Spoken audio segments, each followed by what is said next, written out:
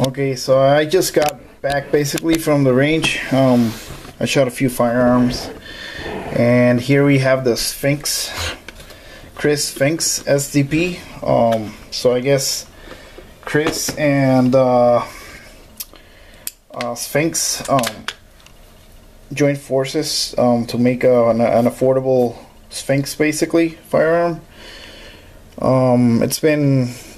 It was in the market a few years back. I'm not sure if they're still making these, but I bought it used, and as you can see, it's in pretty good condition.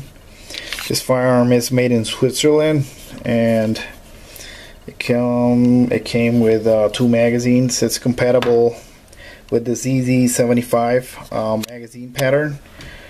So I shot it today for the first time.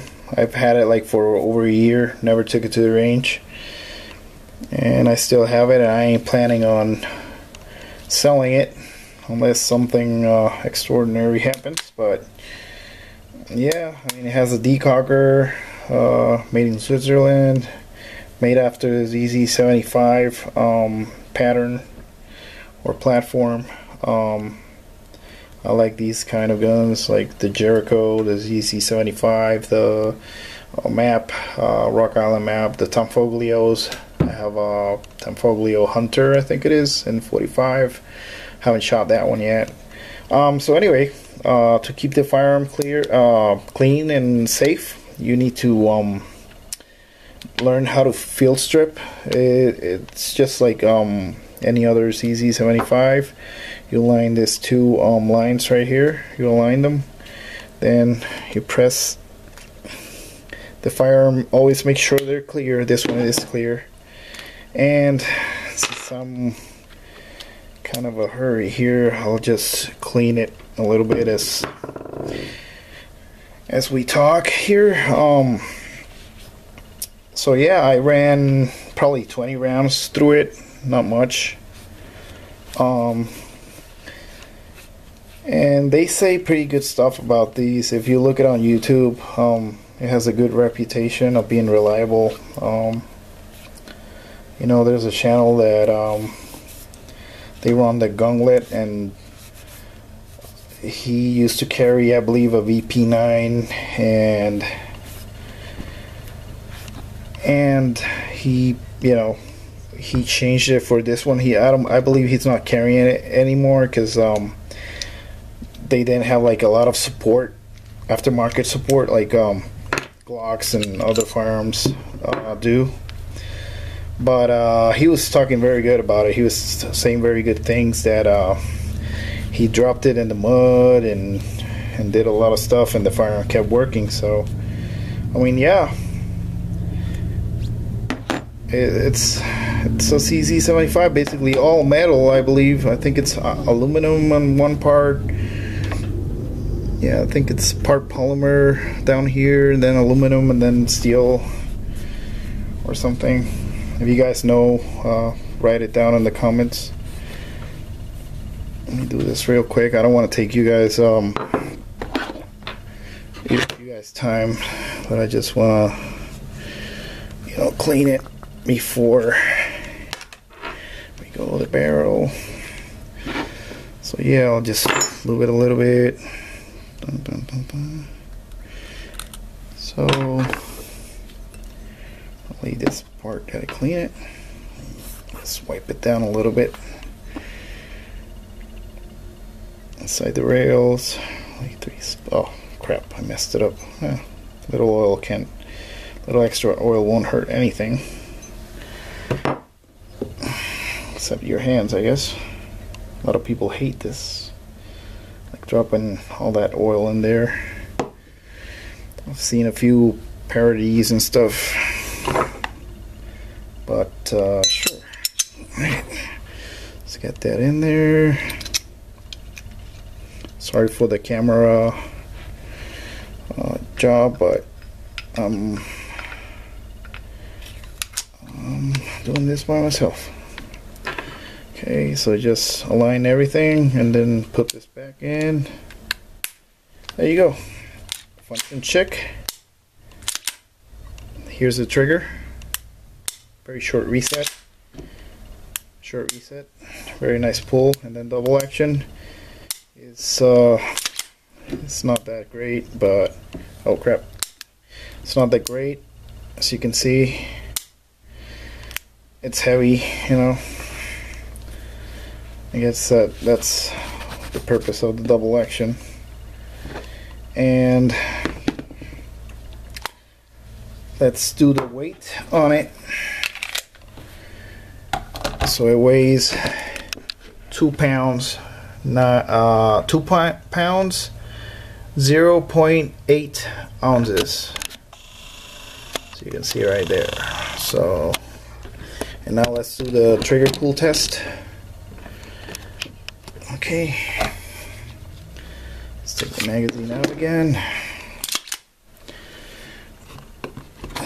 Sorry, this video is taking so long. Okay, so 4.79 more, 3.7, one more, 3.13. So yeah, Sphinx is a very so it's giving me an average of 3.14. So Sphinx is known for quality and competition, I believe, but they're very expensive. This one was not that bad. It was pretty affordable. I mean, I bought it used, but there, take one last look around and see you at the range.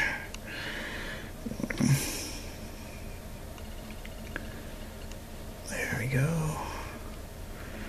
See that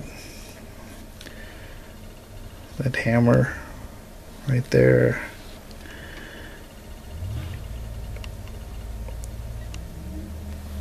I don't know if that's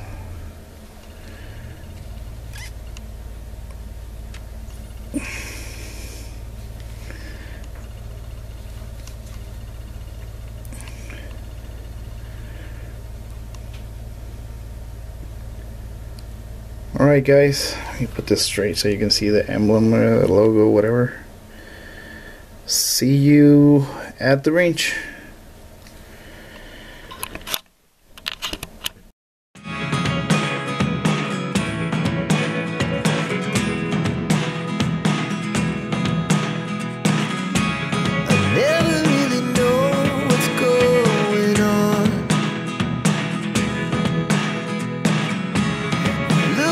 Sometimes like all you want to do is run.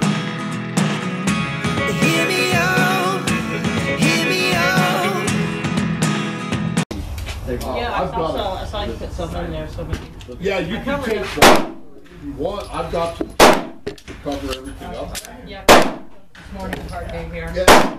If I stay here long enough, I'll grab some and cover some. Okay, thank you. No problem.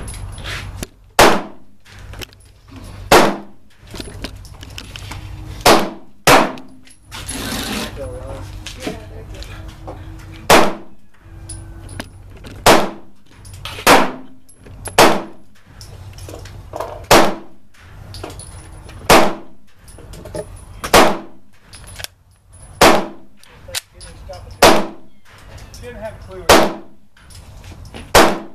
Alright.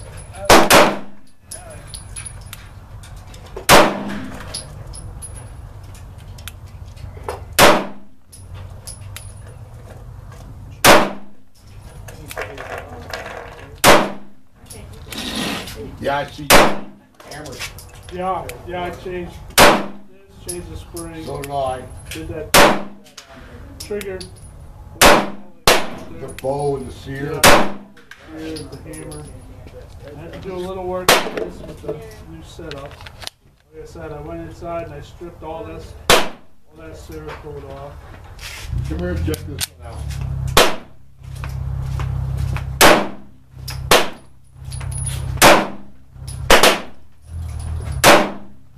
This is not now about 50. But no real. It's got over 5. Try that slide. Oh, yeah.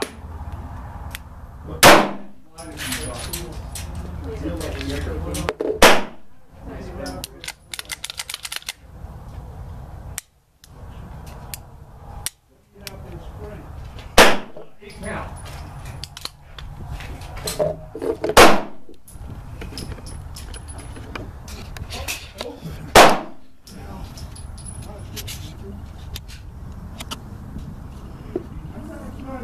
I love it.